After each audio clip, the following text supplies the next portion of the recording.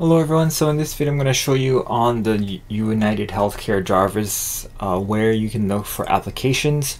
Unfortunately, I won't be able to show you any applications that I have pending because I just don't, but you would go to the pending applications here or approved applications here. You would see the applications. Another easy place to find that is by simply clicking here on applications, and it will show you what you have, and you can actually search different time periods. So usually what I do during the annual election period is I will go like to the 15th and then all the way to like the 7th or 8th, just to make sure that all the applications that are supposed to be in are in. And I won't do that at the very end, but I do that throughout to make sure that the applications are properly loaded.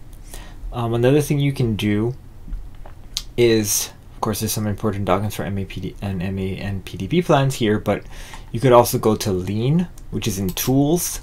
You go to Lean, and then in Lean you can see the application that you have submitted, the actual application you have submitted. If you have submitted it through Lean, that's going to be the easiest way to do that. You do have to re-sign in to get access to Lean. I'm not even sure if my Lean password is up to date or not, but something you should do before AEP to make sure your Lean is set up.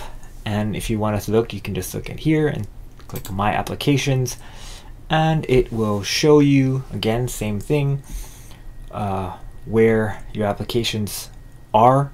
You do have to enter some kind of search criteria, but this is where you would find the Lean submitted applications. This is usually only for MAP. Oh, you can look for both MedSup apps or MAPD apps by clicking up here. So this will probably take you, yes it does, it takes you to the United Healthcare MedSup application. So if you are looking for your Medicare supplement application status, that would show up in here if you had one, and then the MAPD ones will also show up in here as well. But through Lean you probably can only look for the enrollments that are Medicare Advantage or PDP, just due to the fact that for Medicare supplements you are enrolling them. I mean, you're kind of using Lean to get there, but you're not using Lean to complete the enrollment process. But I hope that helps. If you want to learn more about all these kind of things, you can check my YouTube channel, or if you're watching this later on in the year, probably in 2023, I should have a website open where agents can go ahead and look at all these various kinds of trainings. Okay, you guys have a great rest of the day, do good things, help your clients out, and I'll see you in the next video.